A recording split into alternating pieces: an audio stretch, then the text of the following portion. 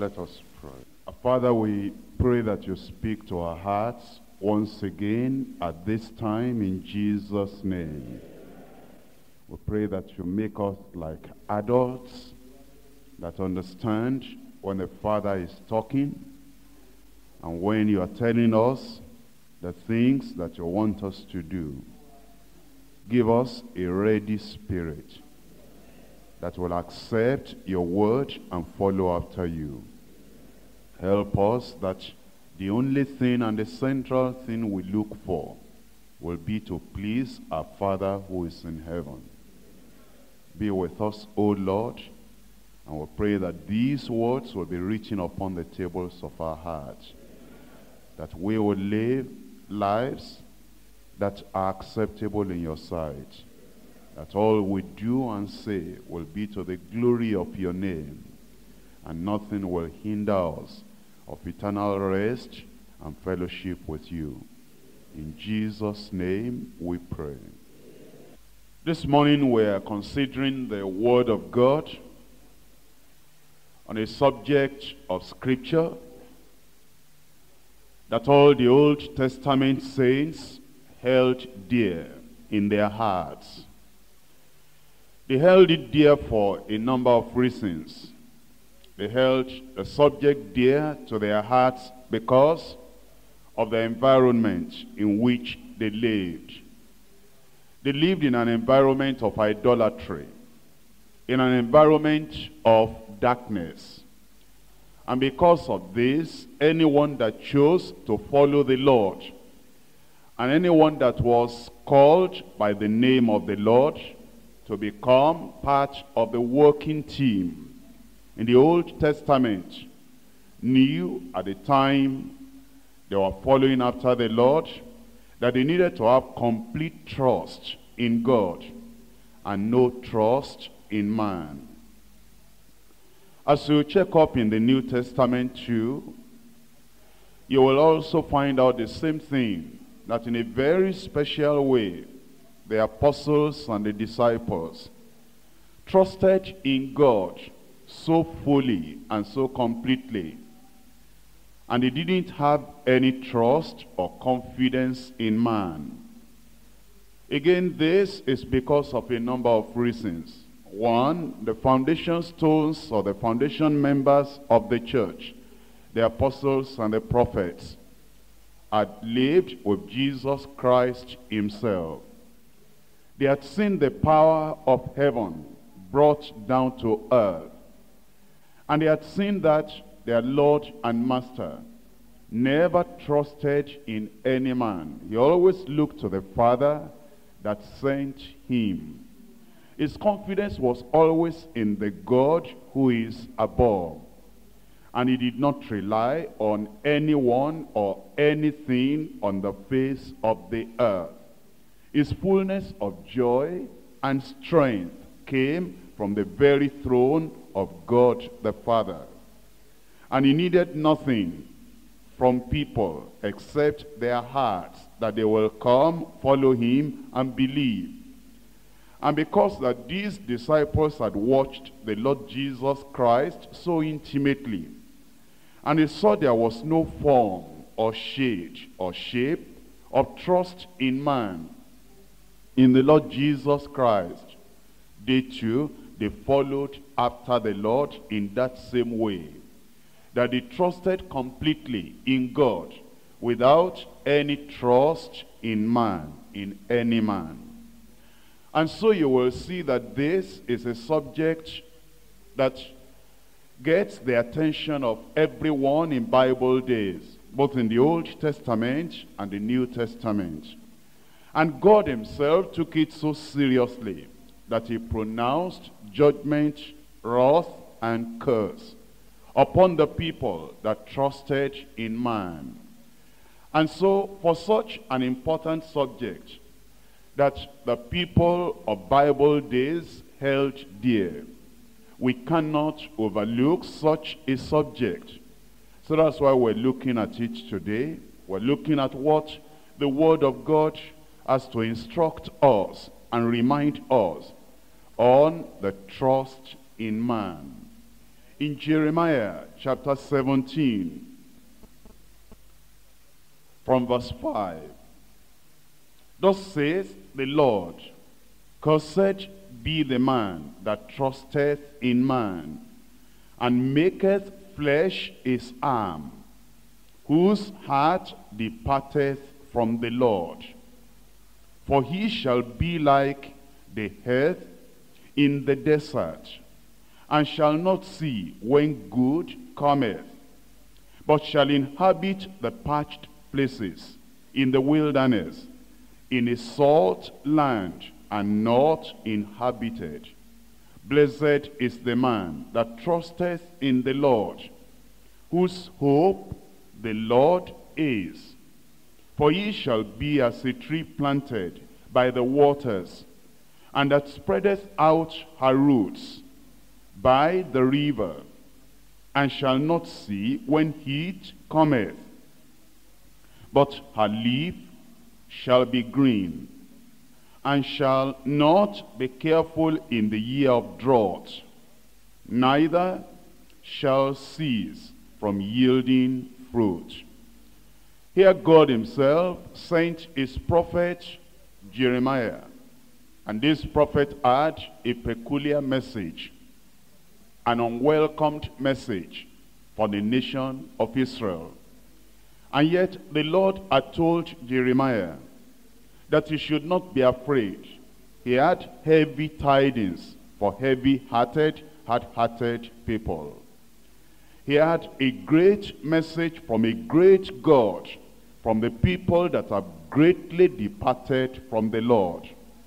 He had a message of rebuke, a message of judgment and correction for the people that refuse correction. And he was very young and tender, inexperienced and without support.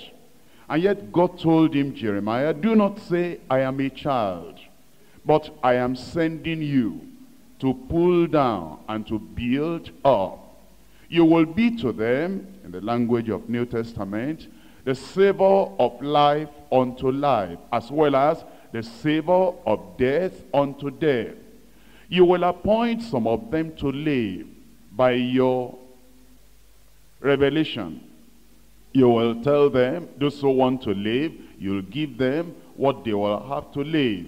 But Jeremiah, you will have to appoint some of them to die, because you will declare that the whip or the scourge has been put in the hand of Nebuchadnezzar, and he will come with his servants, and he will take them away into captivity, and they will suffer, and they will have the fulfillment of your prophecy, not only for the time you are alive, they will have it for 70 whole years. Even after you have gone, every word I put in your mouth must be established even after you have left the scene, or you have left the stage, or you have gone away from the pulpit. To this young man who had nobody except God alone. In fact, if you read Jeremiah very well, you will see that there were no friends, just a secretary that followed after him. And the secretary was just to write the word, publish the word, while he was in the dungeon. So that this word, unique message that God had given to Jeremiah, will keep on being publicized or published or proclaimed, whether he was allowed to stay in town or he was hidden in the dungeon. And it is one of these messages that God gave to Jeremiah that we're looking at today. He said in verse 5, cursed be the man that trusteth in man. Here Jeremiah came and he told the people the error in the heart of unbelieving people, the error in the hearts of the people that have forgotten their God, the error in the hearts of the people that do not know Almighty God anymore. They have begun to trust in man. And Jeremiah said, cursed be the man that trusteth in man. In the case of Jeremiah, he meant a lot from this. There were other prophets that were rising up. And these prophets were bringing a false message to the children of Israel. They were telling the children of Israel, one of them said later, that the captivity will only be for 2 years. It will not be for 70 years. Jeremiah said, amen.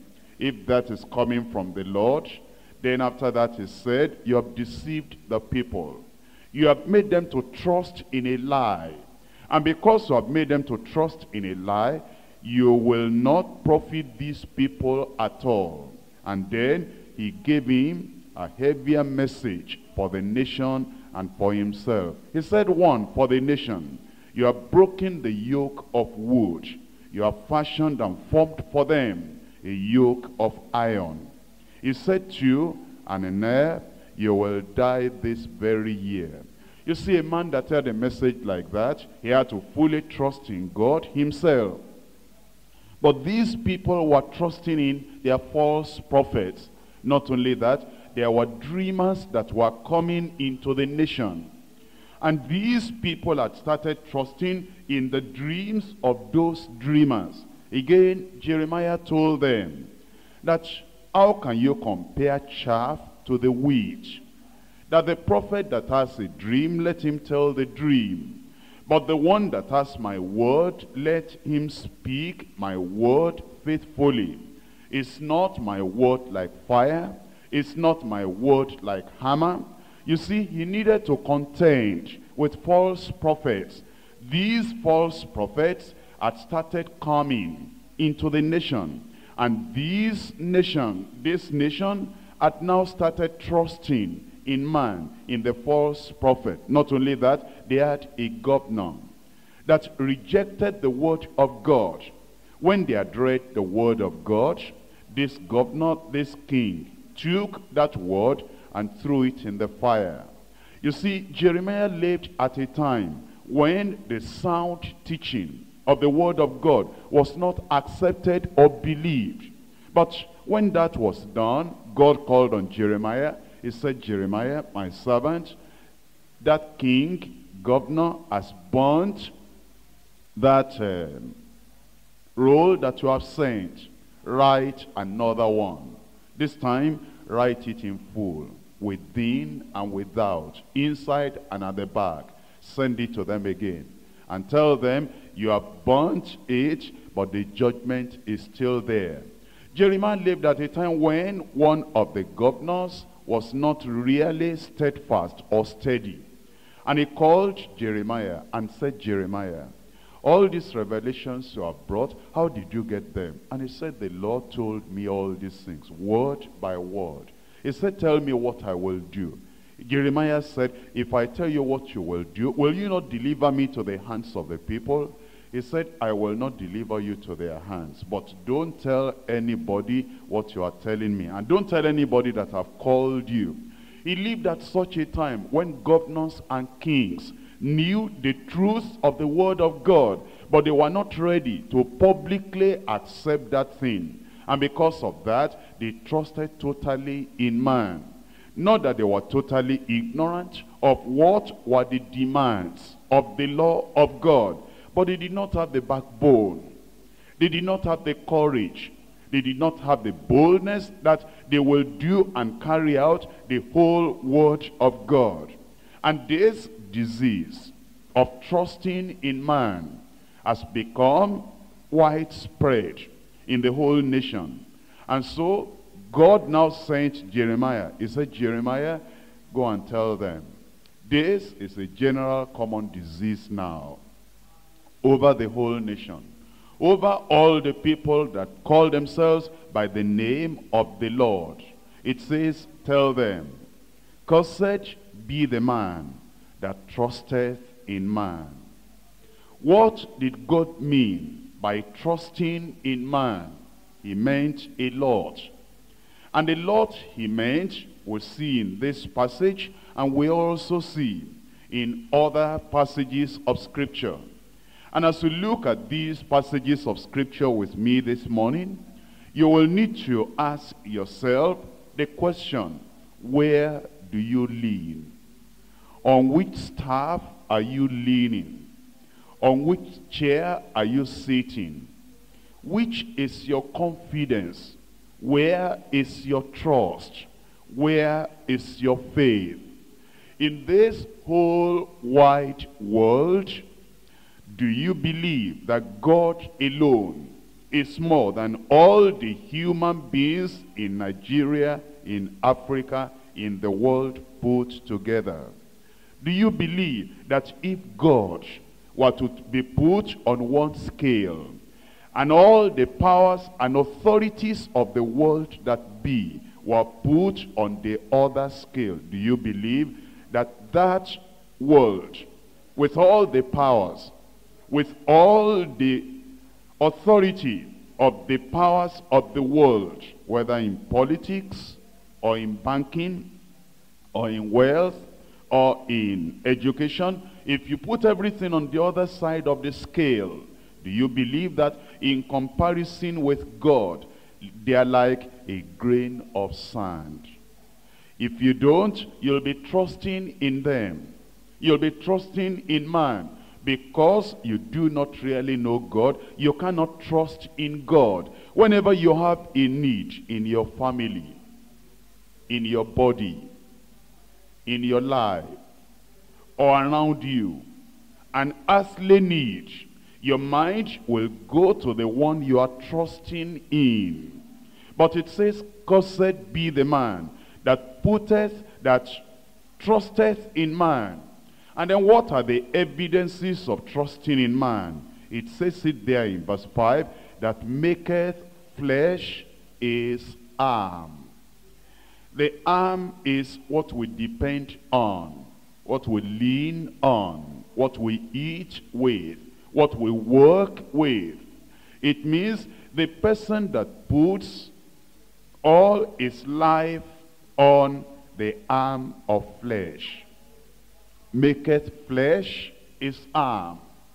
And yet the flesh that he makes his arm is an unstable flesh. It's a corrupting flesh, a corrupted flesh. And it says, whose heart departeth from the Lord. That really he may know the promises of God, but really he cannot stand on those promises. These are the characteristics of the people that trust in man. They depend on man completely. Their faith is in man. That man may be a religious false prophet. That man may be a religious seminarian. That man may be somebody that is irreligious. He might be completely flesh. He might be educated, of course. Before a man will trust in another man, the man will think that the person is depending upon has something he doesn't have. Before you can depend on a man, you must believe that man has something you don't have. You cannot depend on somebody or trust in somebody, have faith in somebody that you don't believe has anything more than you have. And in our churches, those who have trust in man, if you're a preacher, if you're a pastor, it means that you believe as a pastor, the person you are trusting in has something you don't have, and you cannot get except through him. That's the curse, because your heart has departed from the Lord. You do not believe that all blessings, all good gifts and perfect gifts, they come from above, from God, with whom there is no shadow of variableness, no change at all. Your heart trusts and depends upon man, upon the arm of flesh. If you do not see them, you feel there's something that has been taken away from you. You feel that you cannot stand. You feel you cannot live. You feel you cannot work. You feel that your life, your career, your ministry will collapse, except those men are there to give you continual support. Cursed be the man that trusteth in man, that maketh flesh his arm. A lot of people that they depend upon what Satan has originated. Well, we know that Satan is the originator of all the religious societies and religious groups that do not make Jesus Christ the center of their faith and preaching. Satan is the originator of any religious assembly, religious organization that does not make Christ the center of the message and the center of life eternal. And yet, do you know that there are people that put their trust in what Satan has originated? And cursed be the man that trusteth in man, that maketh flesh his arm. Do you know also that all unbelievers, all the money they have got before they came to the Lord, all the name, all the popularity that they have got before they came to the Lord, the strength by which they got it is not from the Lord. Many of them went into occultism before they got their money. Many of them got into evil things, magical things, before they got the money, the wealth, the popularity. Many of them used violence before they had some respect in society, acceptance in society. Now they might have come to the Lord, but they have brought their wealth and popularity and fame with them. But understand the origin of the money that they now spend. The origin of the popularity and the fame they now depend upon came from the devil before they were born again. And yet there are people, there are Christians so-called, that will depend on these people.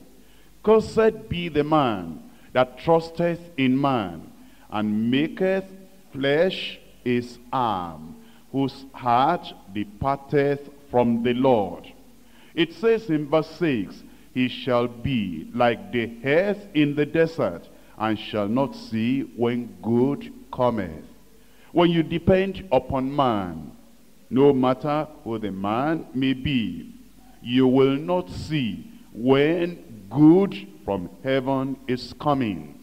Now when I talk about good, I'm talking about what God judges to be good. There are a lot of things that God does not count good, that you may count good. For example, friendliness with the world, you may count as good. When all men are praising you and they are loving you and accepting you, you may think that is good, but that's a curse in itself. Woe unto you when all men praise you, for so did they to the false prophets that came before you. Woe unto you when all men appreciate you. When you tell us that now even occultic people, religious people, unsaved people, now they appreciate you, you're under the curse already. There are some things that people think may be good, but in the evaluation, examination of heaven, they are evil. And so when the Bible says, he shall be like the earth in the desert, and shall not see when good cometh. Other people will think that if you have a lot of money, they think that is good. But don't you know, if a man has more money than he needs, it's a curse on him. If a man has money that withdraws his affection from God, that lessens his ability to have faith in God, that lessens his ability to trust in God. If a man has money and the things of this world that makes him not to desire to go to heaven at any moment, that money is a curse. But people do not realize, they feel that if you have money, they think that that is what the Bible is calling a good thing. They think if you have more friends and many people are praising you, they think that is a good thing. They say, but I trust in man, and since I trusted in man, and I've used my common sense, or maybe they call it sanctified sense, to get all these people around me, now many good things have been coming. Now I have many friends. Now I have a lot of money, more than I need. No, it's still part of a curse on you. Whenever you don't have any need to take to the Lord in prayer, you're under a curse. Whenever you don't have something like persecution that will drive you to your knees and say, Lord, help me out, and ask for more grace. Whenever you don't have something, a fire burning, a persecution behind your back, that will lead you to seek the face of the Lord and more of the grace of God, you're under a curse already. A person that is not persecuted by the world, not abused by the world, not reproached by the world, but embraced and married to the world, that's a curse in itself already. And the people that trust in man, the reason they do that is that they want to avoid persecution. You won't want to avoid persecution if you want more grace, if you want more time to pray, if you want more ability to depend upon God, if you want to discover more of heaven, you will not want to avoid persecution. The people that try to avoid persecution, the way you do it is that you trust in man.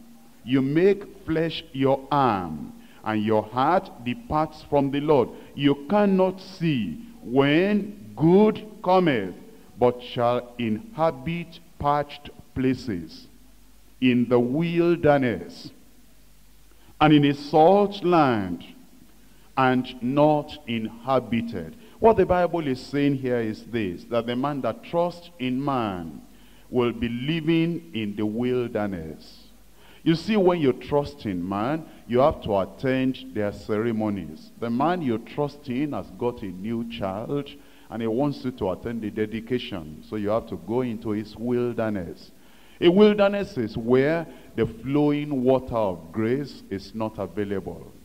The regular manna of life is not available, the bread of life. And the regular supply of ointment and anointing is not available. There may be the pomp, and there may be the evil things that they're doing, the eating and the drinking. That's exactly what Jesus said. He said, beware, lest the day of the coming of the Lord comes upon you unawares. For men will be eating and drinking, marrying and giving in marriage, until that day comes upon them without their preparation. A man that trusts in man will be going from wilderness to wilderness. He'll be going for naming ceremonies, funeral ceremonies, marriage ceremonies, because the men that he trusts in, when they want to have their ceremonies, he has to be there. It doesn't matter that those people have not done things in the right way. Oh, he says, that person is one of the people that I can never disappoint. Put him in my heart is a special place, and that fellow is just a backslider, a sinner. And even if the person were a believer, you are not to trust in a believer. You are to trust in the one he believes in. You are not to put your faith in a fellow believer. You are not to put your faith in any man. You are to put your faith in the living God. But they'll be going to the wilderness. They go to eat there and eat there. They might even be sending their children to spend holidays with the men they trust in. Oh, they say, my children, that's a family friend that doesn't know God.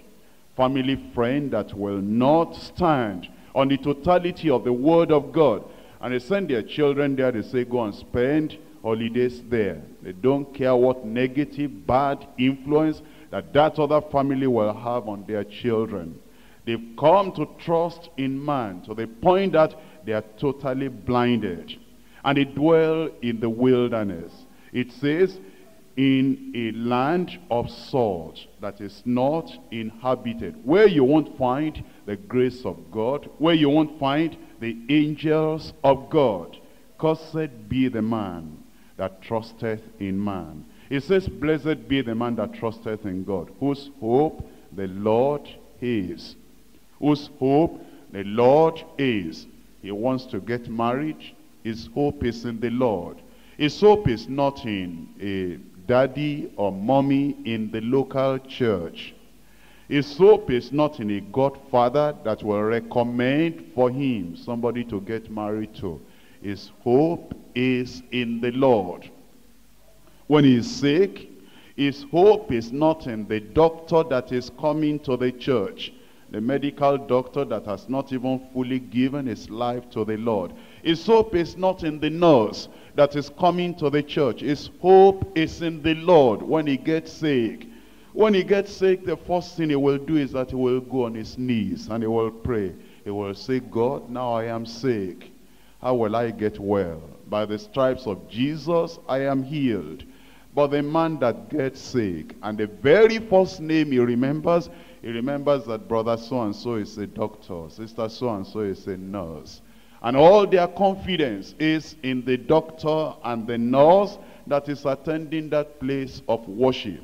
When the wife is pregnant, the very first person that their mind will go to is that, well, there is that person in our church, there is that person in our church, he can help me out. They never think about God. They think that God is not involved in any of those things, in healing their wives or healing their children or healing anyone. Their total hope is totally in the people in their fellowship. But the person that is trusting in the Lord, whose hope the Lord is. A person that has hope in the Lord, if he's a pastor, he looks during the month, maybe on the 15th of the month, 20th of the month, he sees that the time, how will I get my allowance for this month?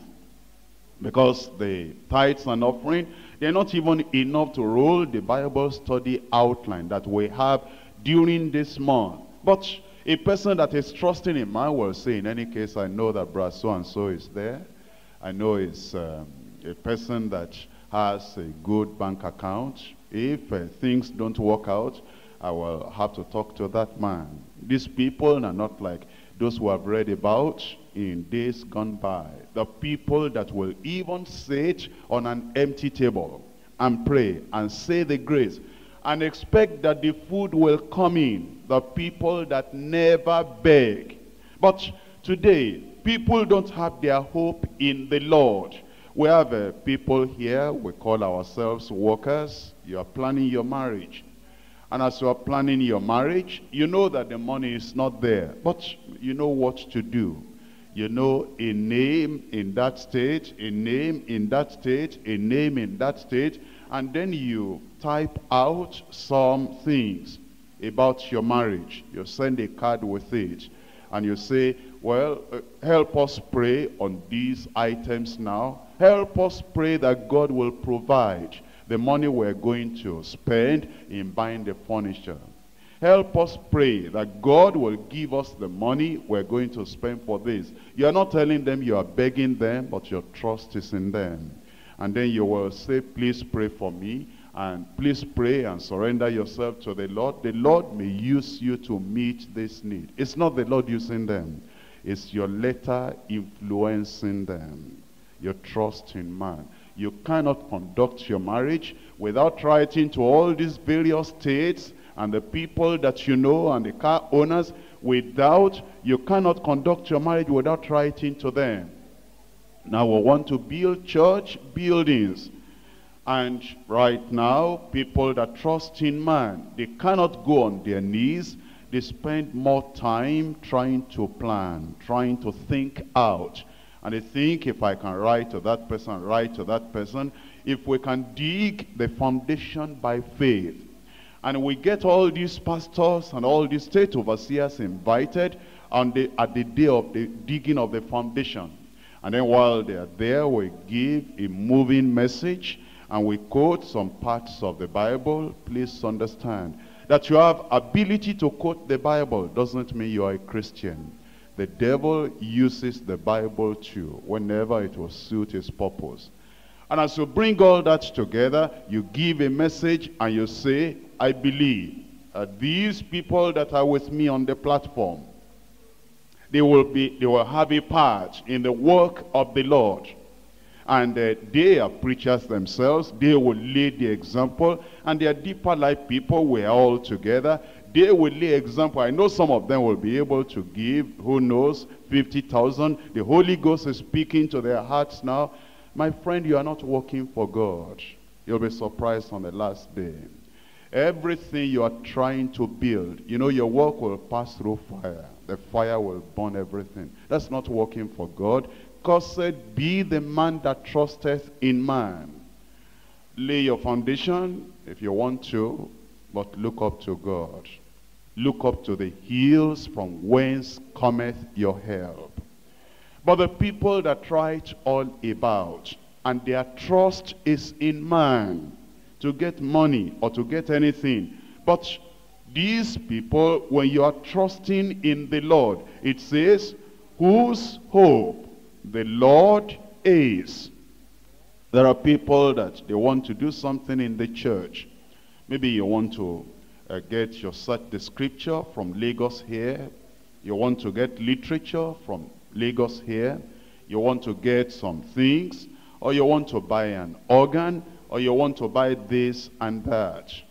Well, you happen to know there's somebody overseas. Instead of praying, doesn't that need prayer? We want to buy an organ. Doesn't it need prayer?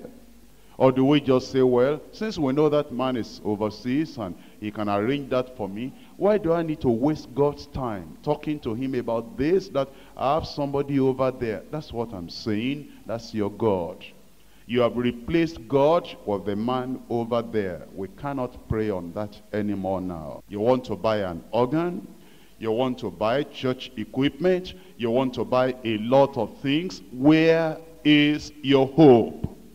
Or are you trying to buy something for the church that you don't have money to cover? Are you trying to help God?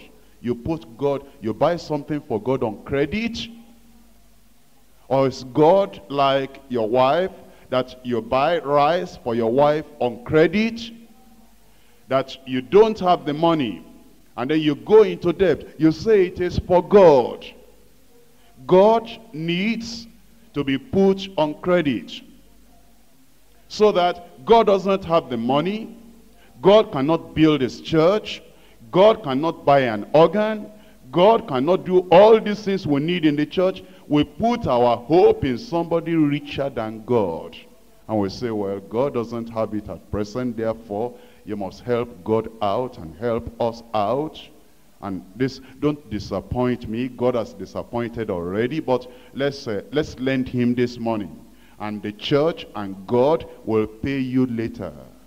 The people that borrow money from members of the church, they want to do something in their family, they want to do something in the church, they must borrow money from members of the church. Their God cannot supply all their needs according to his riches in glory by Christ Jesus. Tell me, did Peter borrow money from Ananias and Sapphira? He knew they were there before. He said, while these things remain, were they not your own? He knew they had the money. Did he go to them and said, Ananias, help us out? Barnabas, Joseph, he had the money. They knew he had the land. They even called him the son of consolation. Did the apostles become the servant of the rich people and say, bail us out, help us out, lend God? Let's borrow money from you to do the work of God, to pay for the work of God.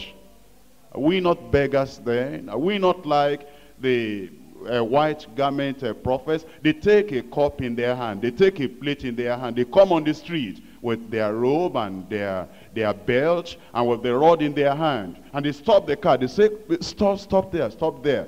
Since you have been passing this place, you see that a building is going on here. You never help the church money here. That's what you're doing now. Going about and begging, training our people how to do Bob a job. Bob a job. That is, we put plates in the hands of our members. We say, go and be knocking on their doors. God won't supply the need, we must do something.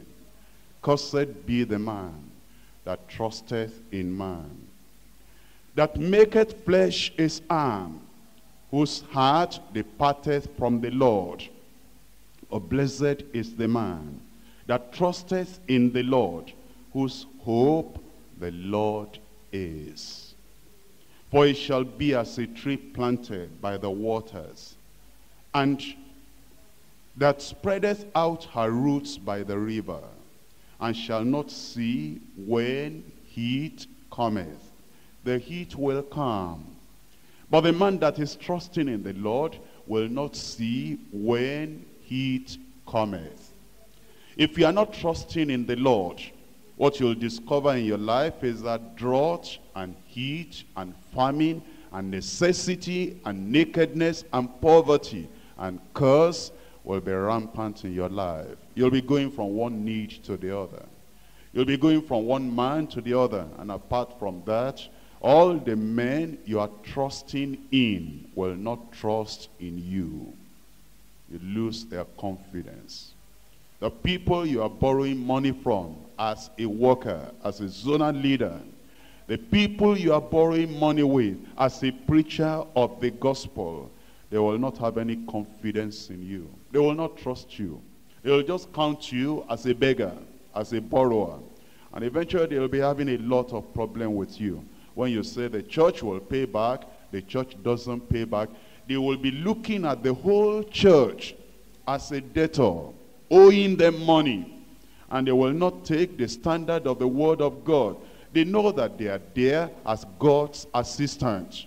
They are not there as members. They are there as God's assistant, so that anytime that God is not able to do it, will come to his assistant and say, well, assistant of God, God is not supplying now. Assist him at this time so that when you have given us, later we'll pay back to you when God is ready. God is always late for your church. God is always late for your very life.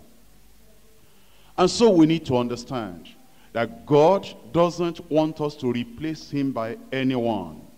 If you want to really see prosperity in your life, by prosperity I don't mean having a lot of money, having all the money so that you'll be able to pay national debt. That will be a curse. When you have so much money like that, when you become a millionaire, it's a curse. Because your mind will be there. You will not be able to set your affections on things above. You'll be setting your affections on things on earth. God is not going to give you something that will damn your soul. When I talk about prosperity, I'm talking about God meeting the necessities of your life. Not millionaire, not having too much money. Too much money will damn you. Just enough money to take care of your necessities and your basic needs. But you see, when people are not trusting in the Lord, they do not know the supply of the Lord. If you want to know God's prosperity plan, and you want to see him supplying the need of your life and of your church, then you will trust in him. Because it says, you will not see when heat cometh, her leaf shall be green. But if you are trusting in man, the leaves will be dry. You can never make up with any money that you borrow. The work of God will never be done by any money that you beg. God doesn't use that. God doesn't use that. What do you think? That you are married to a wife and you have the money, but this woman will not keep a close relationship and contact with you, and then went out to beg for money, went out to plead for money. Not only that she went out to plead for money, she even saw some of the people that have been making fun of you, ridiculing you, and did not believe and accept everything you have said, went to borrow money from them, and then cooked the food. And he set the food on the table for you. If you're a real husband, you won't eat that food. You'll say, throw it away. Here is money. You're my wife. You want to cook for me. Here is money. Go and get real food. This one that is coming from an enemy, this one that is coming from the people that you have befriended, and I told you that you shouldn't befriend them. that they are not friends to the family. This money that you have got by begging as if you are not married to somebody who is qualified to get married, this money, I can't eat that food. All this money you are getting, do you think God will use it? You borrow the money to raise up a building. Do you think God will use the building? You get all the money from the people that have occultism and they are not living right, and then you are saying you are doing something for God. Do you think God will bless it? You want to have a crusade and you have to borrow money from all these other churches. The churches that are burning candle, the churches that depend on holy water, the churches that have their polygamy, the churches that have a lot of things will say, we are together. Well, if you are together, you are separated from God. God will not bless that work. All those things that we're getting from all these people that we depend upon, you put it in the work of God, you ruin that work. Because the Lord will not use that type of method. Therefore your leaves will be dry, and the work will be dry. And it says, shall not be careful in the year of drought. Oh yes, there is a year of drought. But the person that trusts in the Lord will not be anxious, will not be worried, will not be full of cares, will not be full of anxiety, will not be careful in the year of drought.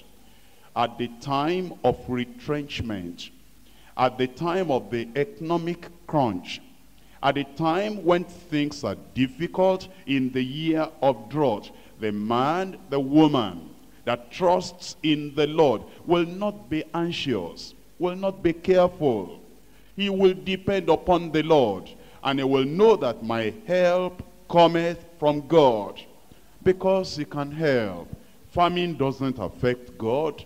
Drought doesn't affect God. It says, neither shall cease from yielding fruit. You see, the people that trust in men, they come to the church and they tell us that, well, now we cannot continue our programs. We're going to stop from bearing fruit because things are difficult. This is the year of drought. This is the year of famine. And there's nothing we can do anymore now. And you church people, you have the money, you are hiding it somewhere. Help us out. If you want us to bear fruit, if you have the money and you are in their church, don't help them. If you help them, a curse will come on you yourself. Because they are making you God, they are worshiping you. And if you are the one that a pastor, a preacher uses to replace God, and you accept it, don't you know what happened to Herod? When Herod came out and he spoke, and he said, that is the voice of a God. When he accepted what the people said, and they replaced God with him, the angel came and smote him. If a pastor, if a preacher knows that you have money, and you know you have the money, and you see that that preacher is always coming to your house, is always telling you indirectly, my family has this need, the church has this need, this one has this need, we couldn't do this now. And it's always telling you, and you see by the Spirit of God in you, if you're a Christian, that this preacher is not making you God. If you respond to that need, if you give him that money, if you give that church that money, a curse will come upon you yourself. Because he makes you a God and you accept you are God. He says that God cannot supply the need. You are the one that can supply the need, and you accept it. The angel of God will smite you. If the people come, remind them, if they are your preachers, they come asking you for money, begging you for money, just ask them a question and say, sir, is our God dead? That will challenge the preacher. Just ask them and say, cannot God supply our needs anymore? That will challenge that preacher. Just tell him, is what we're doing beyond the plan of God? If he planned it, cannot he bring funds to accomplish it? That will send them back on their knees. But they come to you making you God. That's not why you're in the church. You didn't come to Deeper Life to finance Deeper Life. You didn't come to Deeper Life to build up Deeper Life. It is Christ that builds his church. Upon this rock I build my church, and the gates of hell shall not prevail against it. If you build it without God building it, the gates of hell will prevail against that church you are building. They make you God. They make you the supplier. They don't pray anymore. You are the ones, the rich people that are supplying the needs of those churches. You are the ones that don't allow that church to progress, to pray. They do not know the power of prayer anymore. And you allow them to trust in you. And every time you are going to the pastor and you are saying, Pastor, any need again? Anything I can do now? Where are you going? If you know you want to do anything, why did you not put the money in the offering bag without the pastor knowing? You want to buy a position? You want to buy the church? You want to buy a slave? You want the pastor to become your slave? You want to buy him over? If you have any money you want to put it there between you and God without anybody knowing. Why are you coming to us and saying, can I do anything? If you want to do anything, go and do it. Why do you come to us? Can I give any money? If you want to give any money, that's between you and God. Don't let your right hand know what your left hand is doing. You want to buy us over? You want us to be your slave? Don't do that in this church. It is Christ that builds the church. And when Christ is building the church, it says, the gates of hell shall not prevail against that church. A real believer will not have any trust in man, will trust in the Lord completely.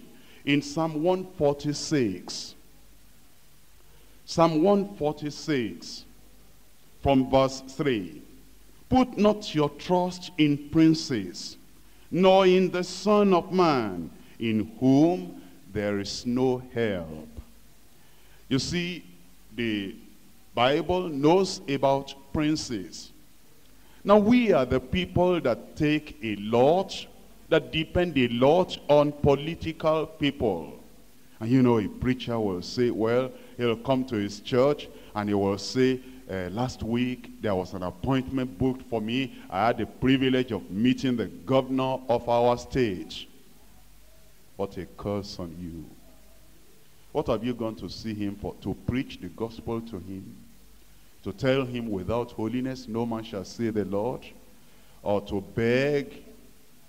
You're putting your trust in princes? You're putting your trust in the people that think they can do something for you. Oh, and they say, yes, we've heard about that church. We will help that church. No, sir. No human being, no unsaved man can help the church of the living God. It's only God that can help his church. No polygamist, no sinner, no occultic man, prince or governor can help the church of the living God. Yes, God can use anyone, but it's God. It's not the people determining. If God uses anyone, he will do it even against his own will. Not the one that will cringe and beg and crawl and prostrate and change our message and say, we tell the ushers that, you know, so-and-so is in church. Do you recognize him? No, sir. Well, that person is an important personality. Give him a special place and get some of the brothers that are well-dressed and some of the sisters, sit with them. And then during that, the message you prepared before, immediately you know that so-and-so is in church, you modify that message. Because that message is not good enough for that man. He must get something that has no salt, something that has no pepper, something that has no water, something that has no nutrient, something that is just chaff, baked with education. You damn their souls, and your own soul will be damned. Put not your trust in man. The same message that saves a poor man will save the rich man. There's only one way to salvation. Only one way to God. Only one way to heaven. If we have to water down the message, if we have to take all things relating with sin out of the salvation message, there is no salvation. If we have to take everything relating to holiness from heaven, and we're just describing how beautiful heaven is, but there's no holiness in the description. There is no message there. If we take away the Bible, the real word of God that brings conviction from the message we're preaching, doesn't matter where you are preaching it. If you take the real thing away, there is no message again. And it is because of trust in man. It is because we need to get that man. Why do you need to get that man? Do you know whether he will be saved? Not everybody in the world will be saved. Why do you leave the thousands of people in front of you to preach the real message to the people that are asking, what shall I do to inherit eternal life? You leave them alone and you are concentrating on a man that only came for sightseeing, only came to see, oh, that church is there and it's going all about, so that at the time when politics has come, when the ban on politics is lifted, he will be able to say, I'm a member of Deeper Life, I'm a member of Celestial, I'm a member of Anglican, I'm a member of CAC, I'm a member of Baptist, I'm a member of all the churches, because he has gone to register in every church. Didn't you know? And then the pastor might even allow him to come and greet the congregation. He's looking for your vote, and he's using you. He's using you like a person that will campaign for him, that will take your church members. Because if he can get you and you tell your church members, if he can get that other pastor and they tell their church members, then they will come and rule over you. That's politics. But preach the word. Be instant in season and out of season. Reprove, rebuke, exhort with all long suffering and doctrine. For the time will come when they will not endure sound doctrine. And because they have itching ears, they will heap to themselves teachers having itching ears. But you do the work of an evangelist. Make full proof of your ministry. Endure hardness as a good soldier of Christ. Put not your trust in man, in princes, nor in the Son of Man, in whom there is no help. Isaiah chapter 30. From verse 1.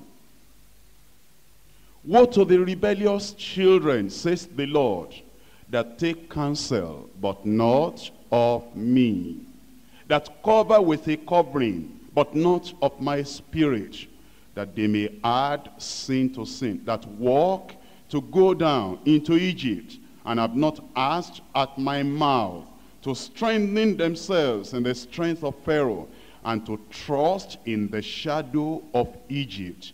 Therefore shall the strength of Pharaoh be your shame. The trust in the shadow of Egypt shall be your confusion. When we trust in man, we'll come to shame. The shadow and the strength of Egypt, upon which we're depending, will bring us to shame and confusion. In Isaiah chapter 31. Isaiah chapter 31 from verse 1. Woe to them that go down to Egypt for help. When you want to get married, where do you go for help? When you're looking for employment, where do you go for help? You say you are a pastor, you are a zonal leader. Who are the people that help you, that stay on horses and trust in chariots? Because they are many, and in horsemen, because they are very strong. But they look not unto the Holy One of Israel, neither seek the Lord, yet he also is wise, and will bring evil, and will not call back his words, but will arise against the house of evildoers, and against the help of them that work iniquity. God will work against the help of workers of iniquity that are trying to help you. Now, the Egyptians are men, they are not God. These men in which you put your trust, the ordinary men, they are not God. Their horses are flesh. They are not spirit. When the Lord shall stretch out his hand, both he that helpeth shall fall, and he that is helped shall fall down, and all they shall fail together. The one you are helping, and you the helper. That's why I told you, if you allow a man to make you God, if you allow a man to trust in you, you will fall and he will fall. And God will bring judgment upon the arm of flesh that is trying to help you, as well as upon you receiving help from human beings or seeking help from human beings. Now, trusting man brings some other things into our lives. One, it brings fear of man. You see, when you trust in a man, you do not want to offend him in your messages, in your actions, in your utterances. When you trust in man, your eyes are not set upon the living God. It will make you to be a slave. It will make you to have fear of man in your heart, because trusting man brings subjection to man. Men like to have slaves, and they like to have people that trust in them so they can enslave them. People of power, people of wealth, people of prestige will have strings upon you. They will tie strings on you. They will dictate how far you go, how far you don't go. Once they know you are trusting in them, and they know it, you know your slaves, they know they are slaves. Once they know you are trusting in them, they will tie strings on you. Trust in man will lead them to attempt so that they can bring you under their influence. And indirectly, they'll be discussing your messages from you, with you, when you see them during the week, because they know you will soon come. And you might also have gone to the habit of asking them, were you there on Sunday? Because anytime they are not there, it's like God is not there. You're unhappy. Why didn't Brother so-and-so come today? Is it that I offended him during the week? Is it because the money we borrowed from him we have not paid back? Is it because of what I preached last Sunday? Has he been offended? There will be a lot of questions in your mind. And eventually you want to get to him in a hurry and see him. And you say, brother, were you there on Sunday? Oh, yes, I was there. Because I came late, I sit in another place where I thought you didn't come. How was the message on Sunday? Well, he has to pass comments. If his comments are not favorable, you have to change. He has such influence on you. You see, when you trust in man, it only takes a little time. It may take a few months, and he will bring his influence heavy to bear upon you. He will cause you to move according to his own dictates, according to his own intention. You will not be getting your blueprint and your plan from God. You'll be getting your plan from that man. And so, when you trust in man, it brings some things into your life. Look at some of the things it brings. Number one, I told you, the fear of man. In Proverbs chapter 29, verse 25, the fear of man bringeth a snare. But whoso putteth his trust in the Lord shall be saved.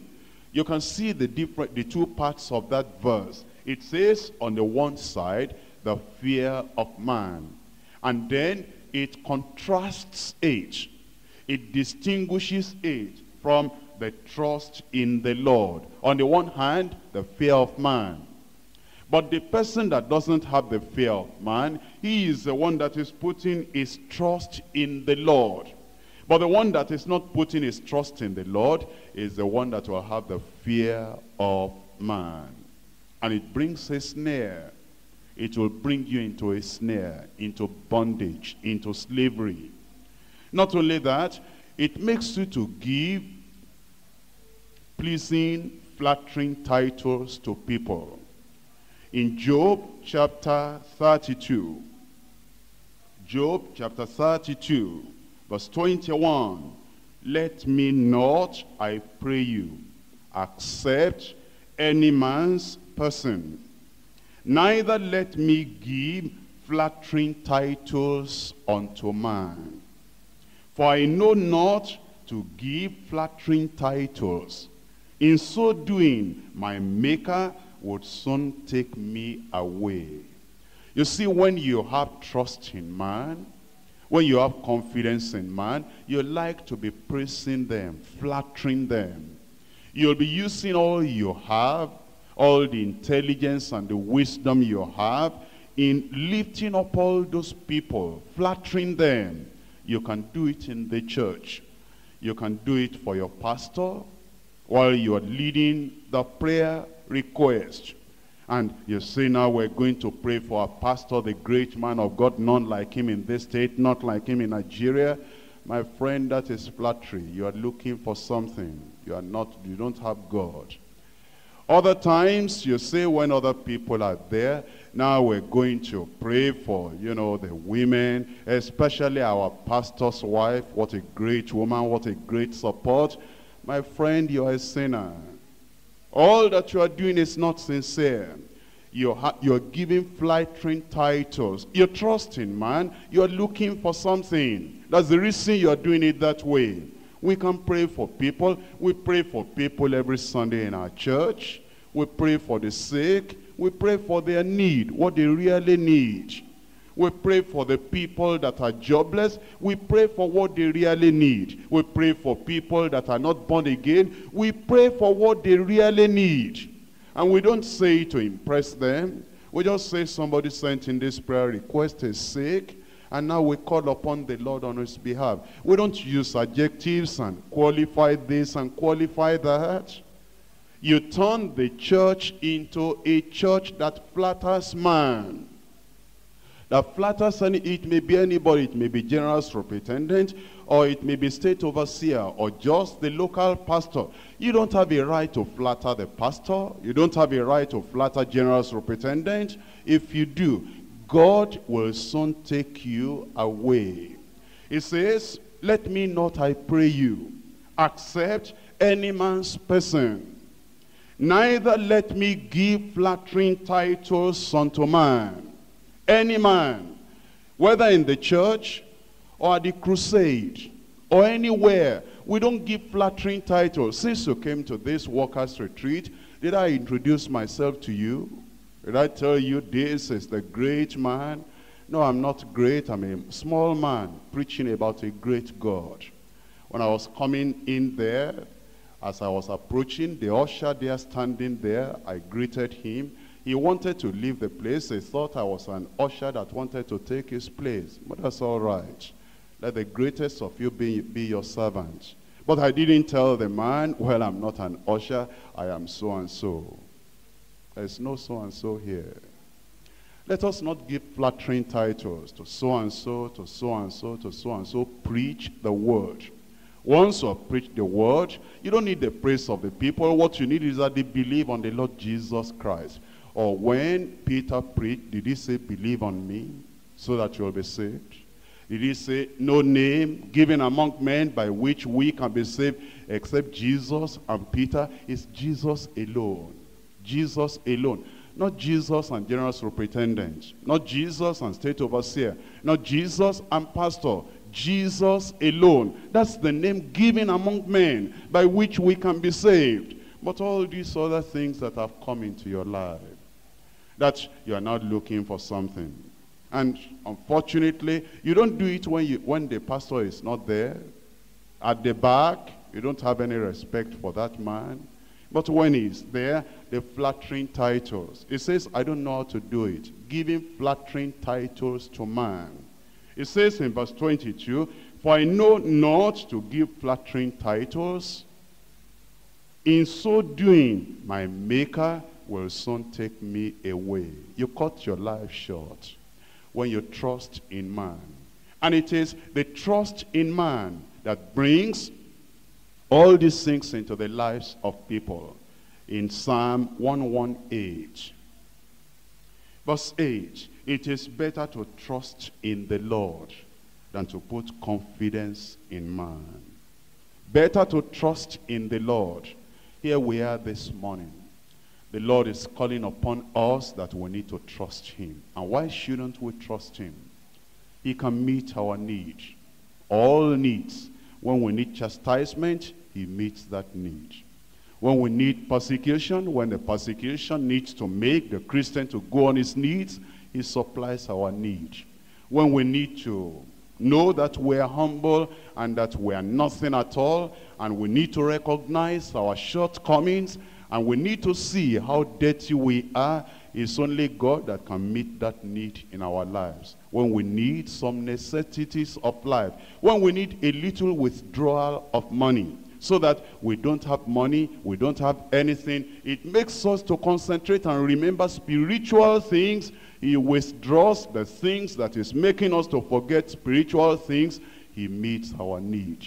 When we need a little delay in the supply of the things of this world, and that little delay will humble our hearts and get us on our knees, he meets that need. And when we need a little amount of money, we don't need much, just a little.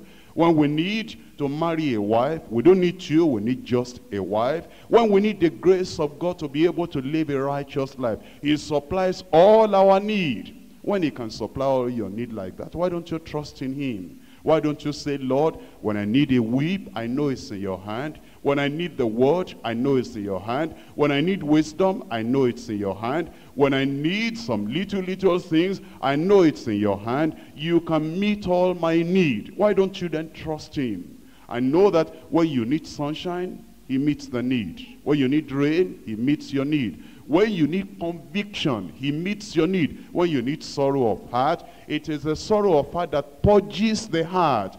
Joy and laughter will dry you up. If God gives you laughter every time, every day, as he preaches to you, as he gives the word to you, he gives you laughter and joy every time, it will destroy you.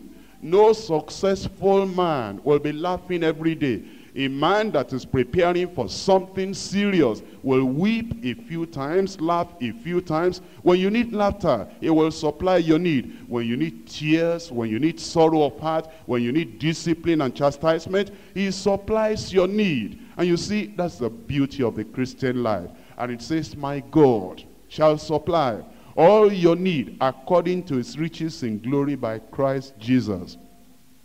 And as you trust in him, and you say, Lord, I'm your child.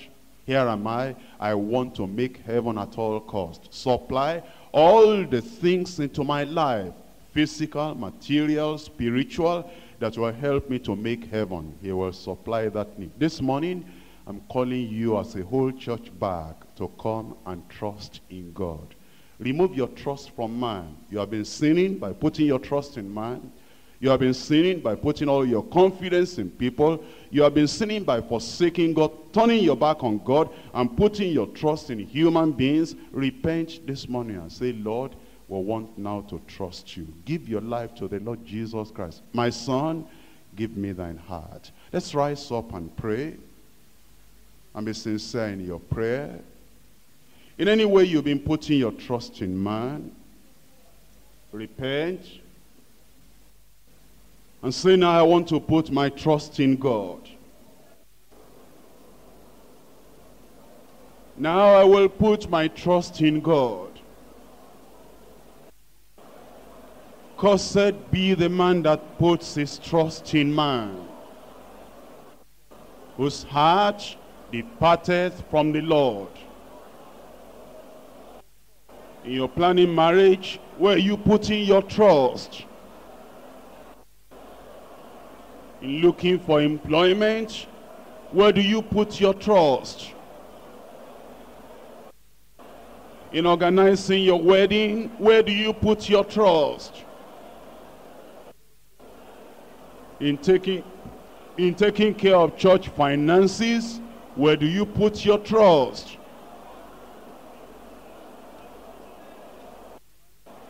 Are you trusting in princes and personalities? Are you making a man your God? Amen. Our Father and our God, you have talked to us as a father.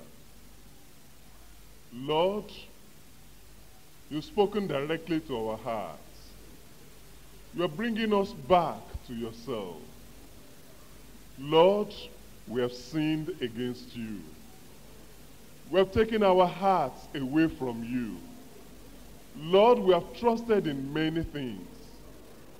And yet, Lord, it's because we've removed our eyes from you. Because at the time we started, We had confidence in you, that as you have spoken to us today, we'll come back to you in Jesus' name.